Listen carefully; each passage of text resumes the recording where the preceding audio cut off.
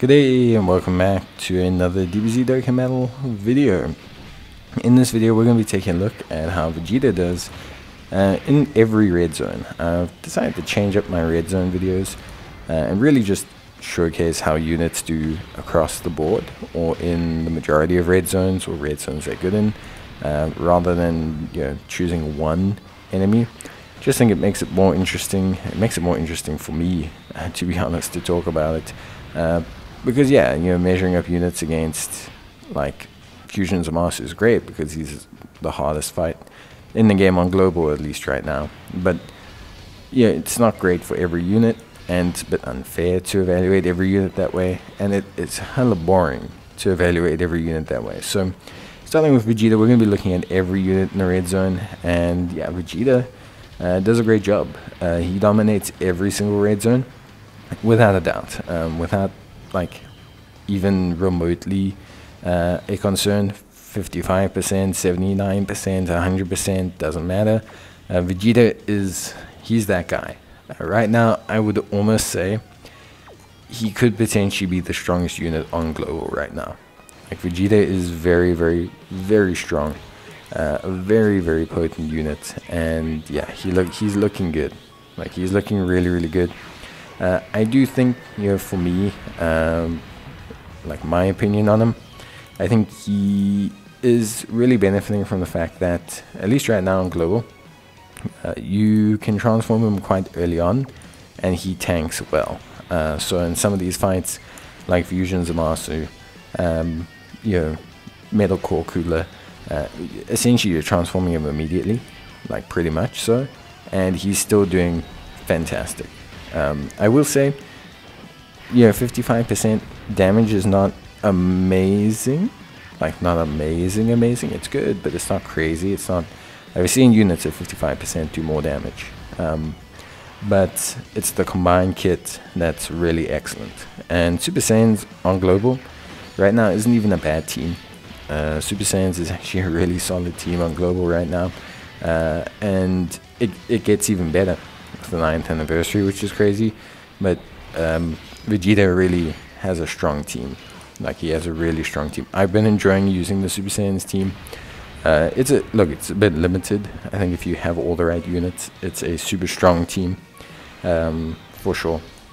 But I think Vegeta really excels. He has no issue in any red zone. Broly, probably the one he dominates the most. I mean, you would have seen that in the beginning, just because it gives him so much time to kind of build up. In terms of Cell Max, very easy fight for him as well. Cell Max just really doesn't, just tickles him. Just really can't handle him, to be honest with you. Then, looking at Metal Core Cooler, theoretically should be an issue for him, but because he has that guard for those first couple of turns, he's not having any major issues, really, in terms of, like, protecting himself against the Metal Core Cooler. So, he handles that more than fine as well. So realistically, he's just got no event on global right now that his kit doesn't allow him to deal with, which I think is good. It's obviously very good for him to be able to have those abilities, the ability to deal with a lot of these situations. I think it's fantastic.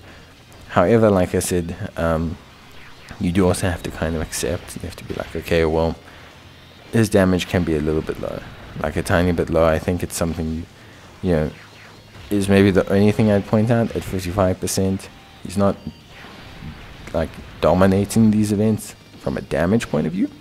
Still fantastic defensively, just not dominating from an offensive point of view. However, once you get dupes in him, and once he starts to really just fire off all of those crits and everything, then it's a completely different story. Then he completely annihilates the event quite well. But you can see here, I mean, like, even against Metal Core Cooler here, he tanks brilliantly, and then you can see the damage is good. It's not insane. I mean, like, if you compared it to like a strength LR Gogeta, the 5th year LR, and his EZA, he incinerates Metal Core Cooler. Like, he absolutely incinerates him. That active skill turn, he goes nuts. but he also can't deal with the level of situational defense that Vegeta has. Plus, you get the benefit of the interrupt. You just get a lot. I mean, Vegeta just does a lot, and he just feels, right now, he feels very overpowered on global. Like, he's just feeling, he feels very overpowered. He feels very, yeah, OP. There's really no other way to say it. He feels strong, and he is strong. And he dominates red zone. Absolutely handled red zone with ease. I don't think there was a single fight I had to use an item. There wasn't a single fight I had to pretty much do anything with him specifically. His team, Super Saiyans, also, if you have all the strongest units, if you have the Int LR trio, if you have physical, Trunks, if you have strength, Future Gohan, fine, more than fine. If you don't have his strongest units, then yeah, that's where things start to collapse a little bit for his team. But yeah, overall, honestly, super duper awesome run. And Vegeta, fantastic. Just really dominates the entire event. You can even see him here tanking physical fusions of Zamasu. It's ridiculous, really. But yeah, that's basically gonna be it for me. I hope you guys enjoyed the video. If you did, please leave a like. It's always greatly appreciated.